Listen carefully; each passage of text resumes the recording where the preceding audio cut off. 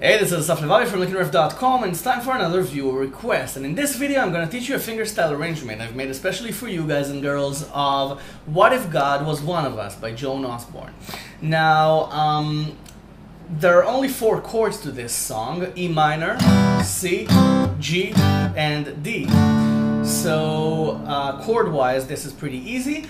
I'm going to teach you everything, we're going to break it down, but first let me play it so you can hear how it goes, and then we'll jump into the lesson. We're going to dissect this, break it down, play it slowly, and learn this lick by lick with tabs on the screen.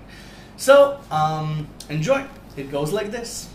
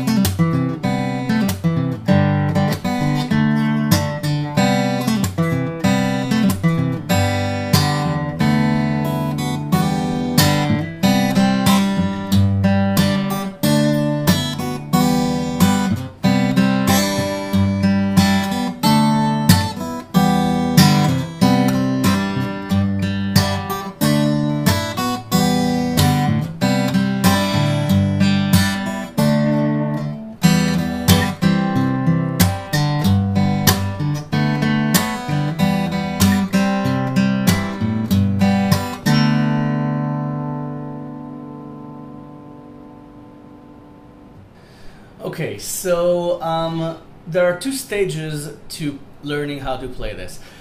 The first stage is getting the rhythm down. The rhythm pattern is, let's take E minor. The rhythm pattern is this.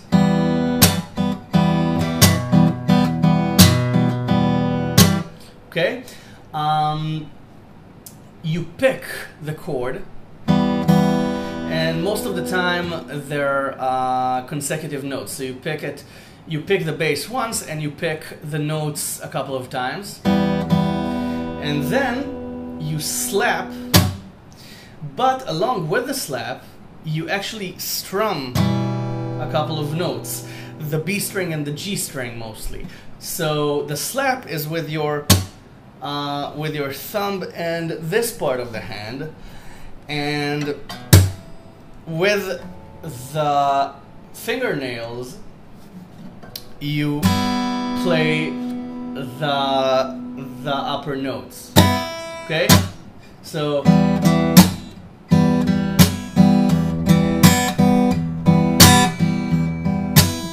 okay? You have to play it until you feel it. And then you pick again at the end. So it's da da da da. Okay? It's note, note, slap, note. Okay, and sometimes a line will require to play this little pattern twice. So you'll see, but you'll have to get used to this pattern.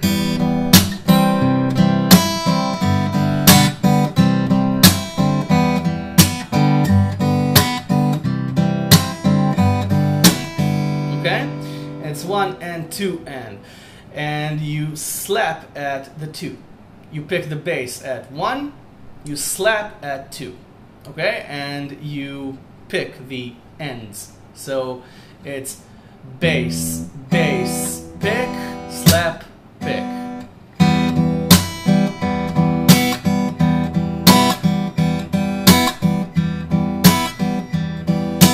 Okay? Work on it.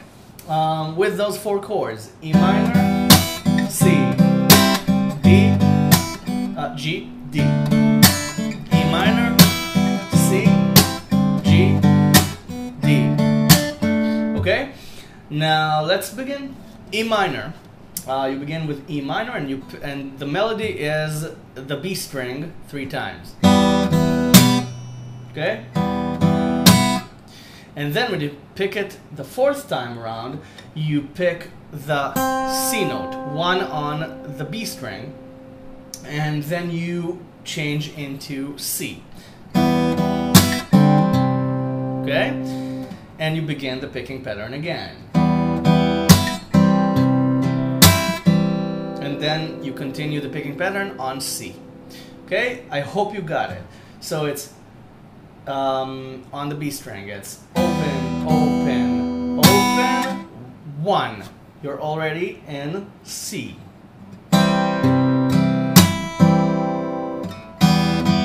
C. Okay? So this comes before the chord's bass note. Okay? But you need to change into C when you pick this high C note. Okay? And then the C is just picking the pattern. And then G, it's just the bass once by itself, and then 3 times B string. Same pattern. And then D, but you only put your finger at the G string at the 2nd fret, because you need the open B string and you don't play the E string. You play the open B string. That's your melody. Okay, that's the melody. B string and then 2 on the G string twice, and then open G string. Okay, so it's okay, and you gotta be careful with the strum there so you don't pick the E string. Okay? Okay? That's why I said there are 2 stages. First, you have to get used to the strumming pattern, the strumming and picking pattern. It's a complex pattern. It's a hybrid strumming finger picking pattern. You can call it like that. So, and then this comes around 4 times actually. That's the entire verse.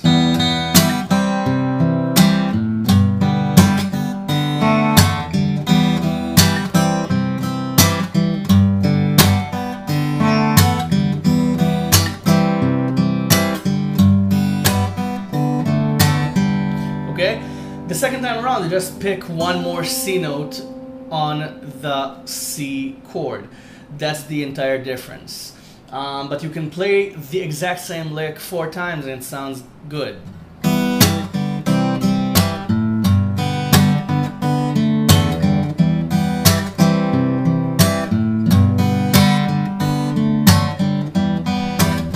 Okay, that's the verse. Can you hear the pattern?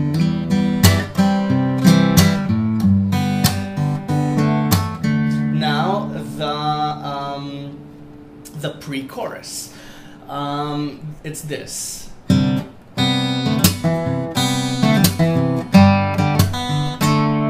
Okay, this is a little tricky because you have to incorporate the slap right after a pull-off. So it's C, and this time it's C major 7. You just put the C bass on with your 3rd finger, and you play open B string.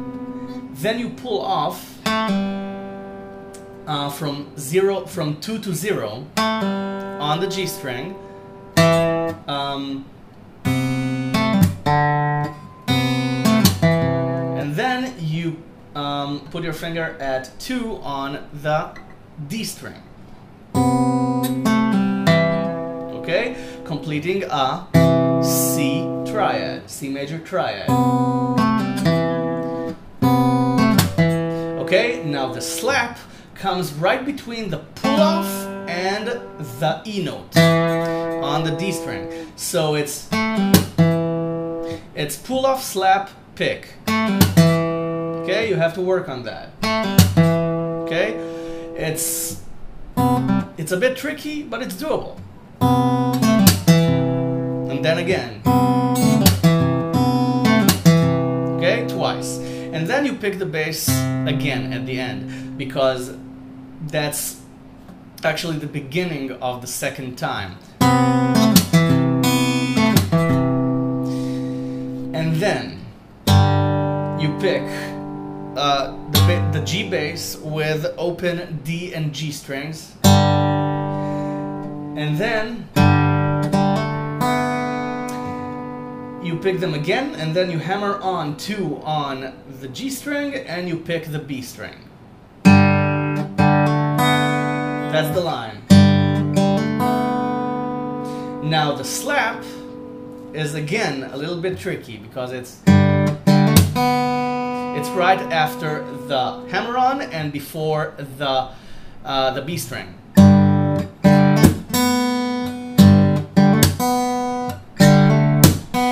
Okay, got it? Hammer-on, slap, pick, just as before. Okay? And you play the bass again. At the end there. It's a little tricky, I told you.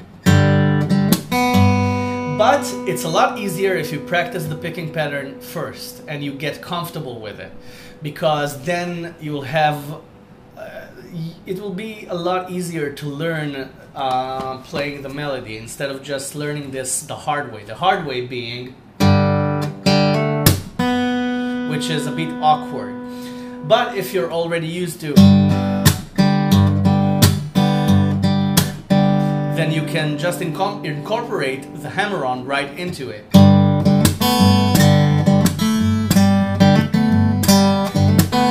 Okay, got it? Anyway, the next chord is D. And you just pick the D string and 2 on the G string. And that's basically it. That's...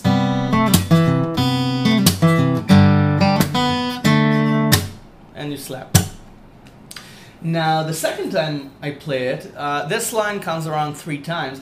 The second time I play it, I like to harmonize the D with a high D note as well, on 3 on the B string. So it sounds like this.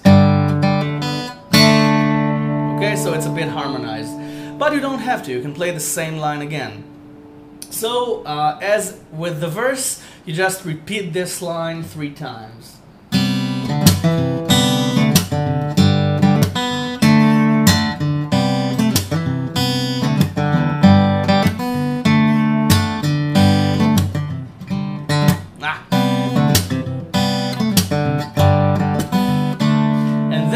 Last time, the 4th time, is just the yeah, yeah, yeah, yeah, yeah, preparing you for the chorus. So it's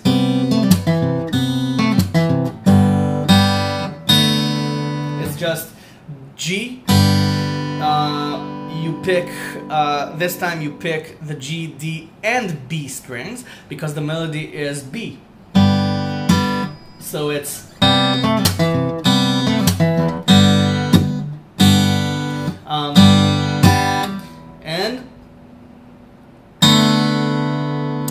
this awkward little D6 here.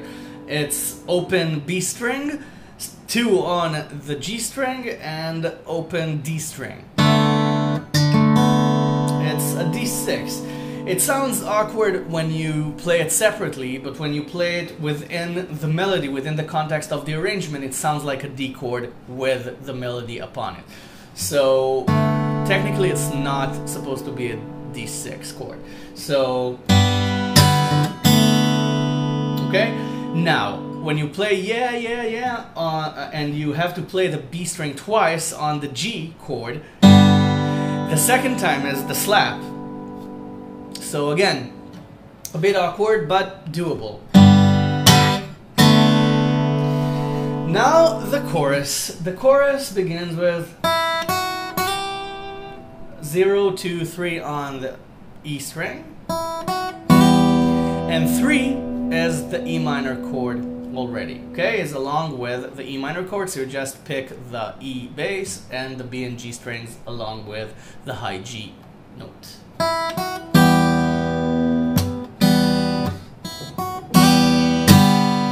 And then you slap, and then on C it's C major 7 to C9, C add 9. It's 0, 1, 3 on the B string, and you play the C bass along with the open B string. Okay? Now the slap comes along with the D note, so you can hammer it on. You can slap the C and hammer the pinky on. Okay? I know it sounds weird when I play it separately, but you've heard it in the arrangement when I played it at the beginning of the video, and you saw that it's all working together. So again, it's a matter of getting used to it and just flowing with it, and not having to think about every slap you slap. Because when you think about the slaps, they go all over the place and they sound awful, as you just saw.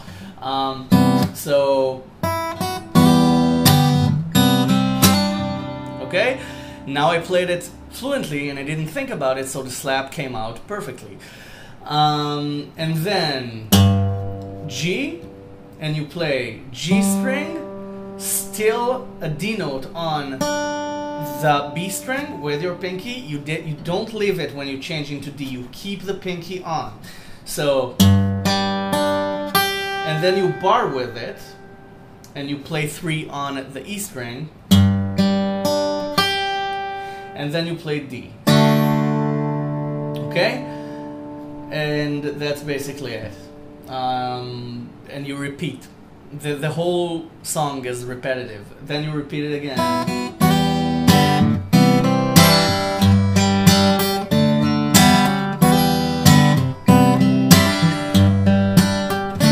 Okay, now again, second time around I like to harmonize. I like to play with the Ds. First I play a D5. I just play the B, G, and D strings. Then I play a D5 with a high A, which is a D5 with the pinky on 5 on the E string. So it's, I just push the pinky, okay, and it creates a nice melody, a nice harmony. And a nice melody as well. And then again, and then I play an entire D chord. Okay, so first time around the D ends here, second time around it ends here, third time it ends here. And you can play it. You can play with your, you can make your own sequence of Ds. You can play this first, this second, and this third. You can play this first, this second, and this third. Doesn't matter. You can even not do it. You can just play a D5 all the way and just play the chorus. The chorus is this line repeated 4 times.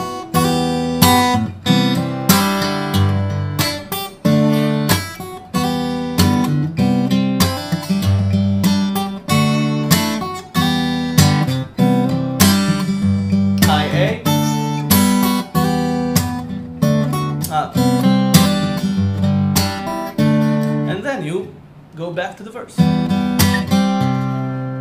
So I really hope you got it. As confusing as it is, this is a pretty simple arrangement. If you let the if you decide not to play the rhythm pattern and just pick this becomes a lot easier.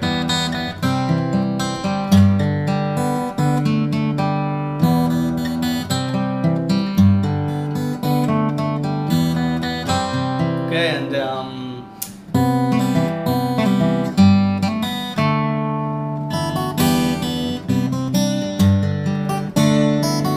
okay, you don't have to use my picking pattern. You can just pick it, finger picking, and create a little less rhythmic arrangement, but still a nice arrangement. So just play what you want to play, what you hear, what works best for you. Again, it's your guitar, it's your hands, it's your fingers, it's your ears. Play what you want to play. Anyway, we're done with the lesson. So, before you go, please subscribe to my channel if you haven't already. I upload a new lesson every couple of days or so, and there are already a ton of lessons on the channel, so you can choose from and learn whatever you want to learn. Go to the website, the link is in the description. Go to the website, download the tab for this. Everything, of course, is free. You download the tab for free. This lesson is free. Everything is free. But if you want to give something back, there's a donation button on the website, and you can donate whatever you choose to donate. I'd be very, very grateful for any donation you choose to make. And I thank you in advance. All donations go back to LickNRiff, back to the making these lessons and freeing up some time to make these videos. So, again, enjoy this, practice this, get it on your fingers, make your own arrangement of this, let me know how it goes, and have fun, and I'll see you in the next lesson. Thank you very much for watching.